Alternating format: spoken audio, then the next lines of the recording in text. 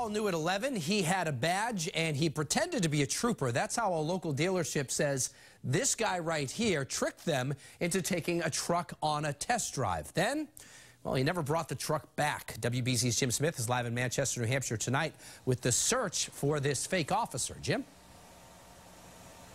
And David, police here in Manchester tell us they're really investigating this suspect for two crimes. First of all, the alleged theft of the truck from this dealership, and also the occasion when witnesses say he allegedly posed as a police officer.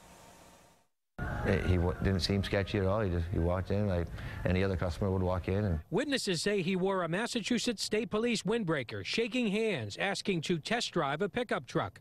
Police tell us he told a salesperson here at Team Nissan he was a cop, took that test drive, and never came back. Provided no license or identification, but flashed a badge while he was wearing a Massachusetts State Police style jacket.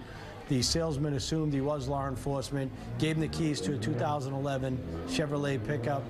The man absconded with it and has not been seen since. The dealership says the guy seemed legit, even though they never saw a driver's license. He was asked for it, and he said, "Oh, well, my car is parked way over there." He's like, "Look, I'm a cop." He showed a badge, and he showed a police ID. They say the suspect had originally taken the gray Chevy Silverado for a drive with a dealer, but then wanted to take it for a spin alone. He went on a test drive with the salesperson first, and then he came back. He said, "Yeah, I really like it. I want to show it to my wife." He's like, "You mind if I take it for about an hour?" That suspect is a heavy-set white man over 6 feet tall who identified himself as Adam Foley of Merrimack, New Hampshire. Police say it's a lesson. Any dealership, it should be anyone out there that's allowing someone to test drive a vehicle, perhaps get a valid license identification.